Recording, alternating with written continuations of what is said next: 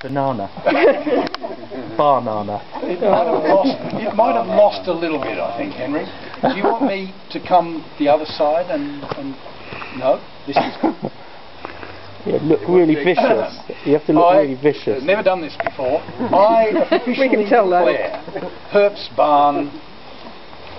Yay! Yes. Such power. Yes. Such power.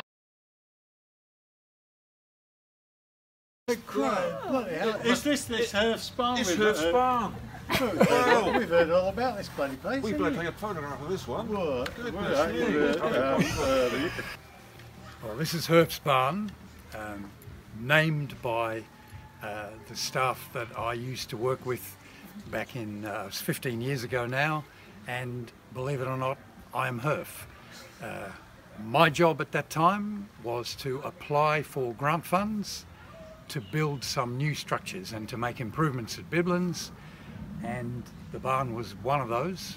We wanted an open air structure where the kids who are camping here could get out from under the rain if it was raining, or out of the sun if it was hot, and still do activities. And then we figured it should be a traditionally built structure. And so it's a crutch-framed building. As far as I know, there was only one person who could do that stuff at the time.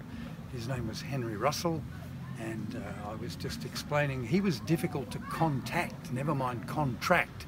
But not only did we manage to contact him, but we contracted him to oversee the building of Herfs barn. So that is a traditional building of this area, built with oak from this area, using mechanism or methods that have been in use for hundreds of years here. And it's just fantastic to come back, have a look at it, and to hear from Rosie that it is being used almost every day by the kids who are here. It's wonderful.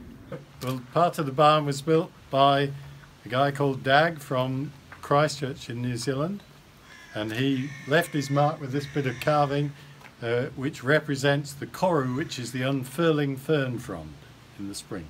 So that's where that design comes from. That's lovely. Thank you so much. For an Aussie?